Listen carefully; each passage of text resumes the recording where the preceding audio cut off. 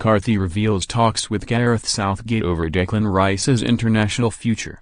Republic of Ireland manager Mick McCarthy has revealed he's spoken with Gareth Southgate over the international future of hot prospect Declan Rice.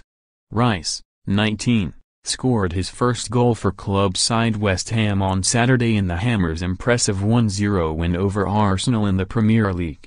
With such an important goal now to his name, Rice is bound to attract even more attention, and with that comes focus on his international allegiance.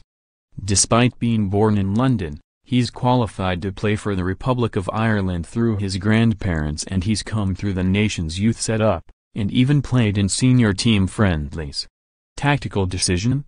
There's only one reason Unai Emery is refusing to pick Mesut Ozil. Alexis Sanchez missing from Man United squad ahead of Tottenham clash. Chelsea fans convinced £31 million transfer is done after major social media hint. However, he can still play for England, and it remains unknown as to what country he will commit long-term to, with reports suggesting England have approached him about switching allegiance.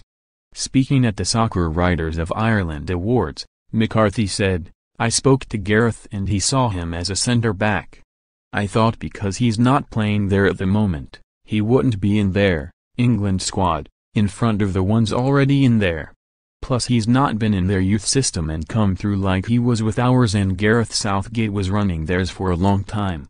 I want him playing in the position he is now at West Ham, for now, and see where he develops."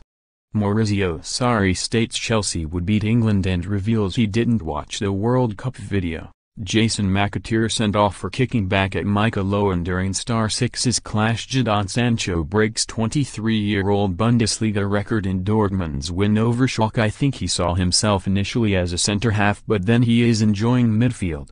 I said to him, I'm looking to build a team around him from March onwards. Are England? I'd like a decision at some stage.